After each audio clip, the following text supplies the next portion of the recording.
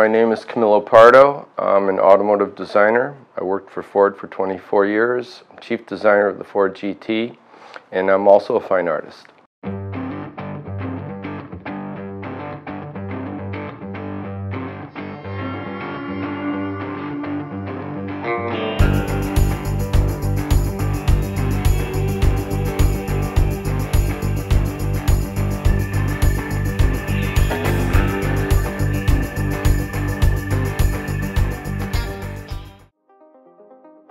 When I graduated from high school, I went right into Center for Creative Studies, that is now College for Creative Studies. If you study there, you're going to be under the exposure of GM, Chrysler, and Ford, because they're from the Motor City, they're from Detroit, and that's where the college is. My best offer at the time, back in '85, was Ford, and I thought it was the best offer is because they were international, and I could work in Italy, Germany, and England.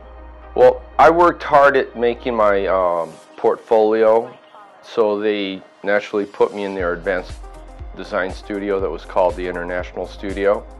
Two of us graduated and we went right into a mid-engine project.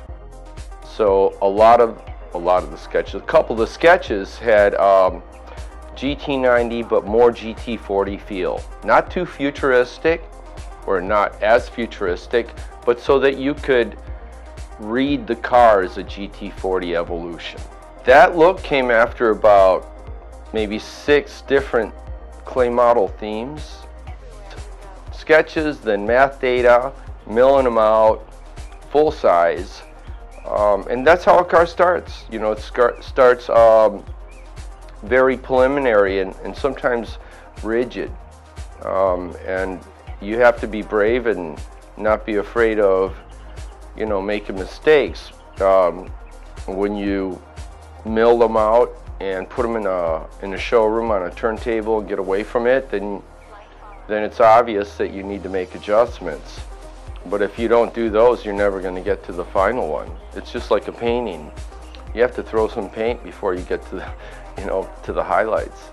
Well, we actually made a model that was a research model, and that was probably, well, at the time, the best clay model I've ever done in my career at Ford. It was, I mean, the team was so focused, it was exciting. We put functional headlamps in it. Obviously it had, you know, wheels and tires that were real, and we cast the top so that you could have a see-through, because clay is solid. But if you cast the greenhouse where all the glass is, and then you put it back on, you put the tops of the seats, and we even had a mid-engine in there because there was the back glass, and it was only the top part of the mid-engine. We slid it in there like a pizza, you know, and got it out. So it was just the top of the supercharger, the cam covers and headers. So that was a beautiful, beautiful model. And we presented it to the CEO, which was Jack Nasser. I don't know if they like us to, I mean, there's history and history, and it was Jay Mays and Jack Nasser. And I did it old school. I had 2 models in race suits come up with a big car cover and a video and music. You know, why not? It was a wonderful presentation. I don't think they'll ever forget it.